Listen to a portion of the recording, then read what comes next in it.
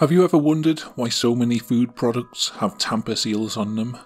Until the 1980s, these seals were not a commonplace sight, but a number of high-profile product tampering cases forced companies to make their packaging tamper-proof in order to restore their customers' trust. In this video, I'm going to look at some of the most disturbing cases of product tampering ever recorded.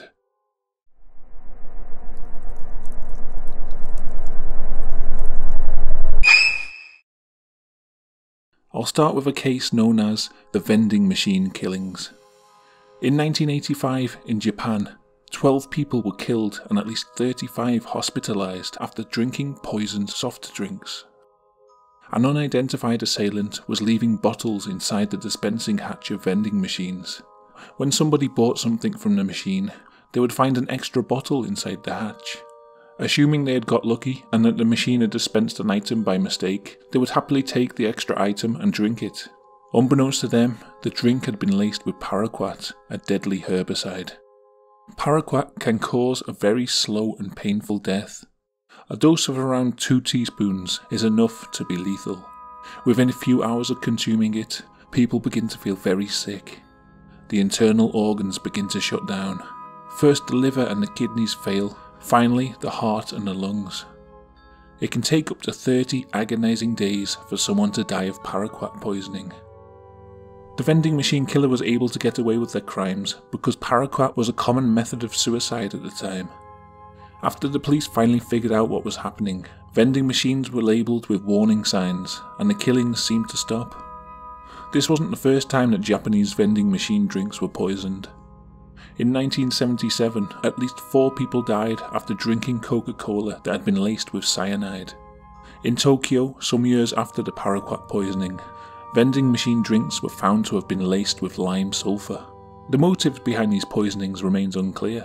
Most product tampering cases seem to be done for revenge or blackmail, but the vending machine killer appears to have done it just for the thrill. In all of these vending machine poison cases, nobody was ever caught, and they still remain at large today. There was another high-profile product tampering case in Japan. In 1984, a terrorist group known as the Monster with 21 Faces placed boxes of candy filled with cyanide on store shelves. 21 packets of poisoned candy were found. They had all been labelled with a warning sticker which read, "Danger, contains toxins." In this case, the aim was not to kill indiscriminately, but to cause panic among consumers and to extort money from the companies which produced the candy. As with the vending machine poisoners, nobody involved was ever caught and the case remains unsolved to this day. This case comes from England. Rodney Wichello was a former Scotland Yard detective who thought that he could get away with the perfect crime. In the 1980s, he began a blackmail campaign against the Pedigree dog food company. He injected cans of dog food with poison and placed them on shelves in stores around England. He sent one of the contaminated tins to the company's director, demanding £500,000 or he would continue to poison their products. When his demands were not met, he decided he needed a more serious target and he started to contaminate jars of baby food. In 1989, he attempted to blackmail the Heinz company for £1 million.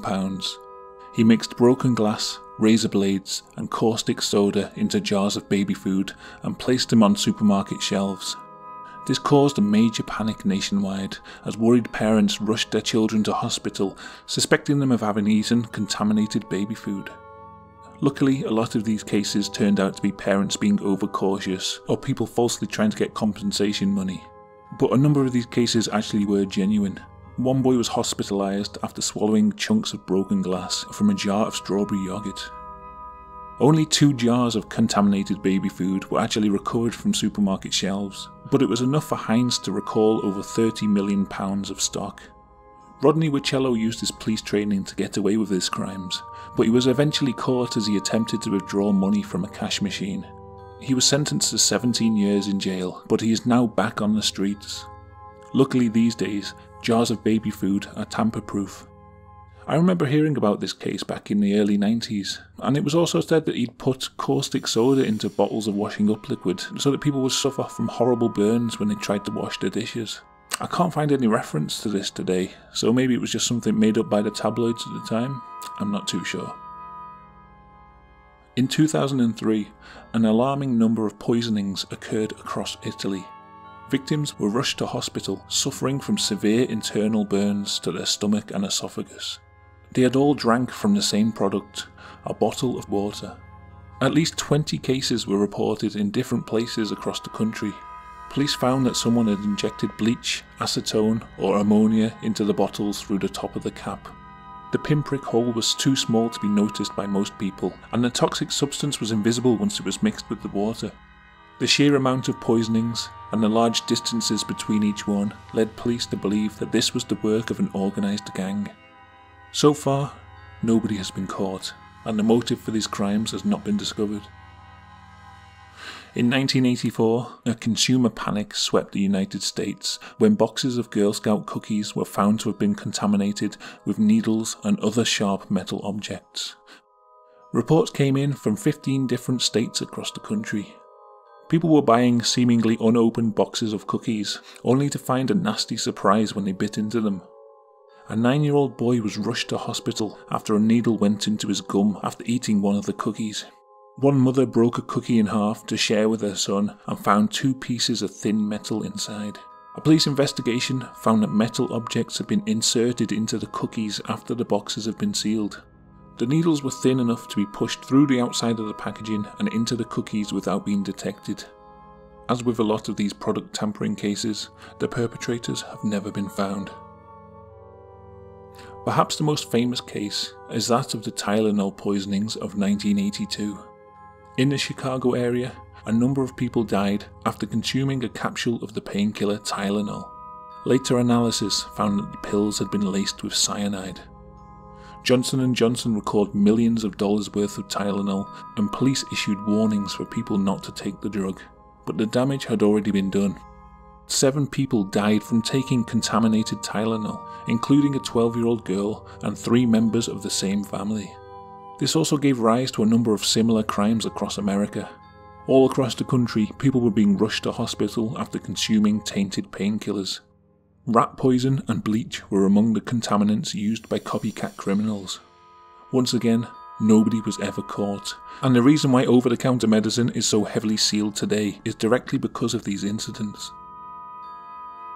There are also a number of dubious cases of product tampering. Those stories which may have an element of truth, but most likely they fall into the category of urban legend. The first is a legend of the LSD-laced temporary tattoos. The story's been going around since at least the 70s. Apparently, crazed hippies are going around putting doses of LSD into temporary tattoos. The drug is then absorbed, either when the victim licks the tattoo to wet it, or when they place it onto their skin. There have been a number of flyers circulated over the years, warning parents on which tattoos to look out for. Usually it's a Mickey Mouse or a Bart Simpson tattoo. Quite why hippies would waste expensive LSD on spiking a few kids is beyond me, but the rumour persists to this day. According to Snopes, the stories are untrue, but I did find this news article from 2016 claiming that police had recovered a bag full of LSD-laced temporary tattoos from an elementary school in Indiana. Apparently one pupil found the bag and decided to apply one of the tattoos, but soon began to feel funny and was rushed to hospital. This time the tattoos were of Dora the Explorer and SpongeBob SquarePants, rather than Mickey and Bart, but otherwise the article is very similar to the urban legends. Another dubious story is the numerous incidents of people claiming to have found used needles inside cans of Pepsi. These stories reached their peak in 1993, after various news outlets ran stories about people finding syringes in their drinks. It seems that most of these reports were made falsely by people hoping to sue the company for millions in compensation. At least 52 reports were made in 1 year, but I don't think a single one has actually been confirmed. There was a case in 1990 in Ontario when a shop owner found a syringe poking out of his can of Pepsi. It was suspected to be the work of a disgruntled employee. But this was just one incident. An organised campaign of inserting needles into Pepsi products seems unlikely.